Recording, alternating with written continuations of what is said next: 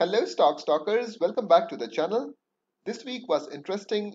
Some of the stocks made good moves as per the plan, but otherwise, most of the stocks were going sideways or down as market was under pressure. One of the stock is Imar Properties that is struggling as of now. Let's discuss in detail. But before that, if you are new to this channel, subscribe and on the notification so that you get notified whenever I post my videos, so that you don't miss out on any opportunities in the market. Well, I'm on the daily chart as of now. Imar, after the release of their financial statements, did not make any big move. However, we are seeing Imar is stuck as of now in this range. 6.00 is resistance, support is at 5.80. We are seeing it's taking bounce, however, we are not seeing any big momentum. Today's closing is in green, it's bullish, it again retested 5.80. Most likely, we can see it climbing up to test 6.00 again.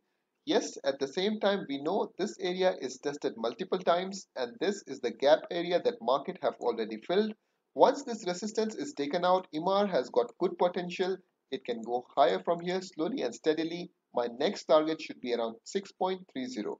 Well, this is in case we can see some positive momentum in Imar. Other side of the story is if it breaks this support, we can expect it to come down around 5.70. If this support is also not holding, we can see it coming around 5.50. So guys, plan accordingly. I'm still bullish biased on Imar. Most likely we should see a breakout to the upside very soon. If this video was helpful, share it with your friends. Thanks for watching. Keep stalking.